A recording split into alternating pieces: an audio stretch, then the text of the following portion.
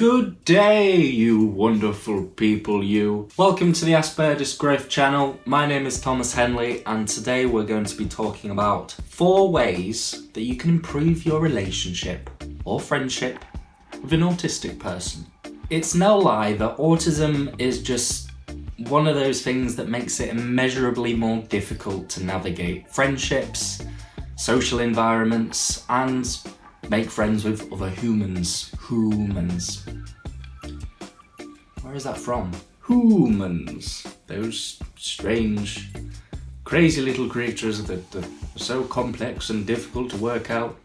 Sometimes it's just better to be a doggo. Good old, simple doggo. Within the world of autism, there are many different ways that we differ in our social communication style when compared to a neurotypical person. And this extends to thoughts about social ideals or social norms that we have. It's very different depending on what kind of neurotype you have. And I mean, you only have to go to one of these autism related groups to realize just how different the styles of communications are. It's only when these two very differing brains collide in a display of friendship and compassion that a little bit more information will be helpful. With all that in mind, I'm going to highlight 4 easy ways, nearly held up 3 then, 4 easy ways to improve your relationship with an autistic person. And if you already have an autistic friend, then this information will help you skyrocket into a different dimension, a different plane of existence where this friendship will flourish to the greatest extent of its capabilities. And you'll have a good friend as well, and they'll appreciate you. Numero 1. Choosing sensory-friendly places to meet with your friend. Now, if you're only just scratching the surface of the latest autism research, you may know a little bit about the sensory experiences that differ in autistic people. We tend to be a little bit more hypersensitive in some areas and a little bit hyposensitive in other areas, but overall it's very much dependent on the autistic person. Hypersensitivity, hyposensitivity, sensory seeking, sensory defensive. There are a lot of different jargon-filled, scientific and flamboyant terms to describe the autistic sensory experience. But barring all of that for the simplicity of the video, autistic people generally struggle a lot with background noise, loud noises, or bright, horrible, demonic fluorescent lights. It makes me cry thinking about it. It's really hard to describe to someone who hasn't experienced it, but it's almost like our brains amplify all the sensory signals that come into it. And this can make it really difficult, as it can drive up our levels of anxiety to an intolerable level on some occasions, and at the least it can be really hard to concentrate on a conversation. In light of these commonalities, it's always a good shout to find somewhere around you that isn't plagued by the evil fluorescent lights, or at least is just a little bit quiet and dimly lit. Those are really good places to go. And if your autistic friend is feeling particularly adventurous and willing to assault their senses, intense environments where these sensory signals are going to be really high, it's always a good shout to find somewhere that has a place where they can go and chill. The worst scenario is that they're going to be trapped in this place and there's going to be nowhere that they can sit and isolate and be alone and try and chill out. So having somewhere to go on the downside, probably a good idea. Numero 2.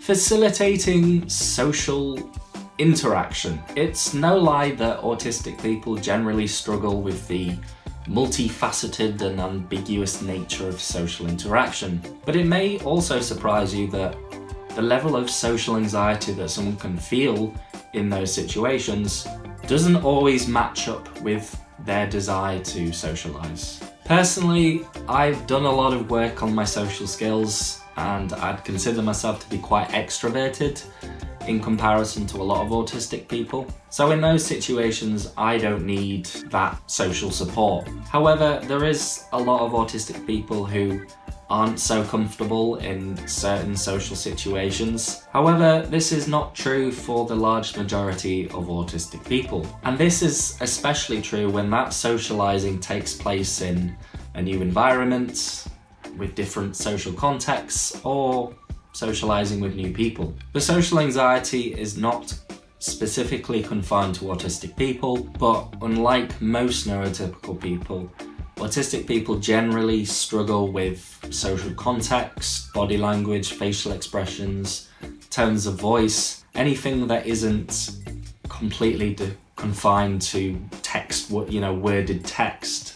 Social situations like a debate. Any other situation is going to be difficult for us to understand and difficult for us to handle when it's combined with that social anxiety. But just like yourself, after maybe like a couple of hours, you start to get into a little bit of a groove, and that is true for autistic people as well. Tends to be a bit more relaxing, tends to be a bit more fun and less anxiety provoking. So in light of all of this, it might be a good idea to try and introduce them to other people and ask them questions that get them involved in social groups, people talking. The bottom line is, we may not look like we're enjoying ourselves and want to talk, but inside, if we're wanting to go to a social event, there is a high likelihood that we want to engage on some sort of level. Being that person to get them involved in conversations and introduce them to new people is a very effective way to make sure that they are enjoying themselves and they don't feel like a loose screw. Number 3, do not take their lack of communication too personally. In the autistic community, we have this lovely little metaphor to help describe the amount of energy that we have to socialize. And we call this our social battery. Social battery is a good way of describing it because we cannot go for prolonged sessions of socializing on a constant basis without getting completely overwhelmed. Depending on the amount of mental health that we're currently dealing with, the amount of stress, the amount of work pressure, the amount of energy that we're having to expend each day, this social battery can be low.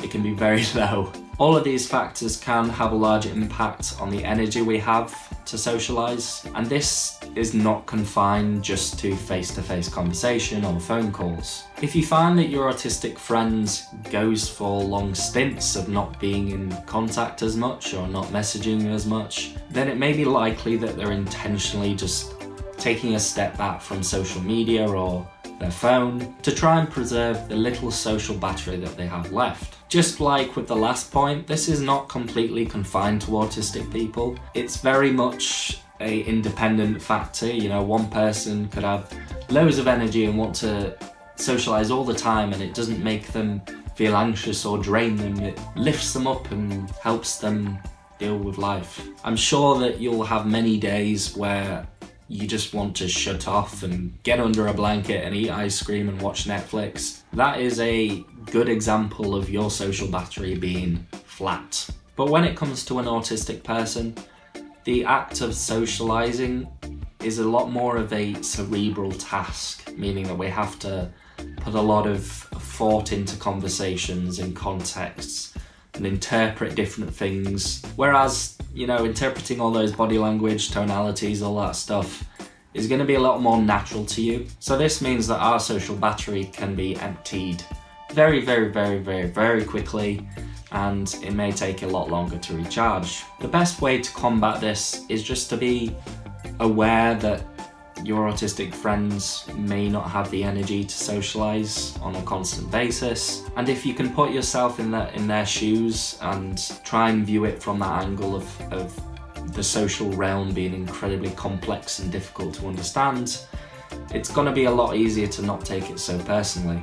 The amount of communication that they have with you does not necessarily match how much they care for you or how much they value your friendship. Sometimes all that's needed is to plan weekly meets or bi-weekly meets, just so that the autistic person can fit it into their schedule and make sure that their battery is recharged enough to engage socially.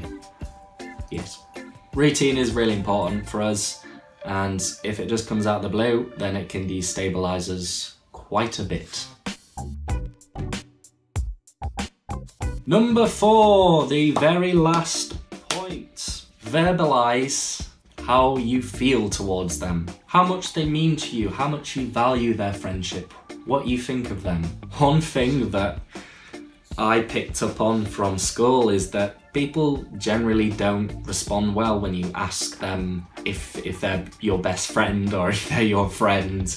It's generally looked down upon socially to do that kind of thing and ask people to numerically rate how much of a good friend you are. But it's also a difficult thing for us because we kind of need that. Of course, for most people, where you're at in a friendship is generally loosely defined by the emotions that you exchange, the things that you tell them, the secrets that you exchange, the amount of time that you spend with the other person, the things that you do with them. It kind of gives you an idea of, you know, at what stage of a friendship you're in. And autistic people can do that, but because we like concreteness and we hate ambiguity, that can make it really difficult for us. Personally, I really have no idea how much someone actually values me, you know, what kind of friendship I have with them until they actually tell me. There's just something incredibly comforting and reassuring about a concrete verbalization of your friendship. It can clear up a lot of the ambiguity that surrounds these complex human relationships that we have. And because we struggle a little bit with the whole social network, the social world that we live in, that level of concreteness can be very helpful. So let your autistic friend know what you think about them, know how much you appreciate them, and you'll likely be very surprised at how much it can progress your relationship. You might be even more surprised at just how much it surprises them. So we've gone through the whole list of 4 things that I've nicely... Apologies for that. I've laid out 4 things that you can do that are very easy to try and improve your relationship with an autistic person. Although this video is focused around friendship, you can use these points in a relationship. It's also important to highlight that the autistic way of communicating isn't necessarily wrong. A study that I read on social cohesion compared a group of neurotypicals and a group of autistic people in a socially based teamwork task. And the surprising result was that both of them were equal in the standing. They both did equally well in this task. It's only when they mixed these two together that the problems started to occur, and they did significantly worse on the task compared to both of the individual groups. The truth is that being autistic, we are a significant minority of the population, and that means that in our younger and adult lives we need to constantly fit in and adapt in order to be accepted and to make friends. That little bit of effort the other way is just so much appreciated by autistic people. If you're one of those friends that they have, that close friend that understands their differences and their difficulties and seeks to adapt, then you are an amazing person to them. It can do wonders for your friendship, and it can also do a lot of wonders for their social life.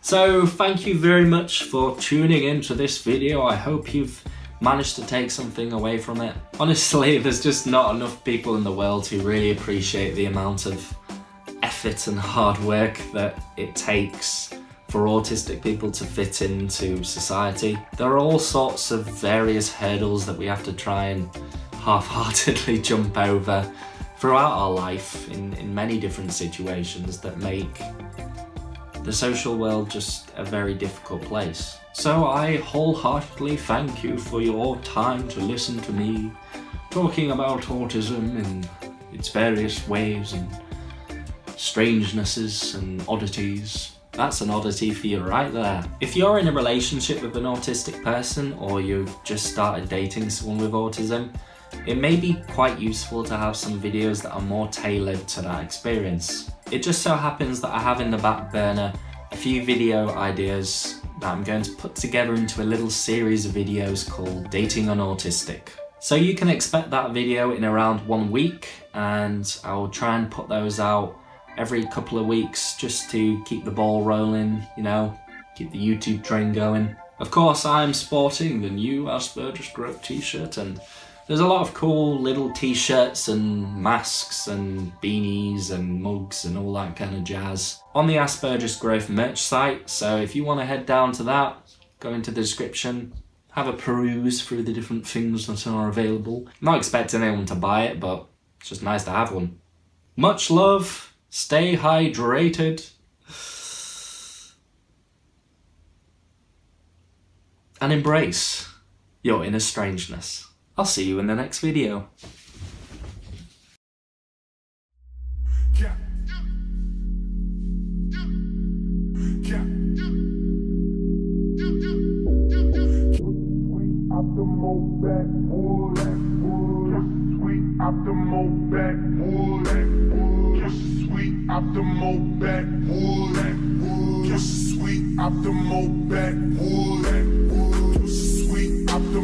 Backwood.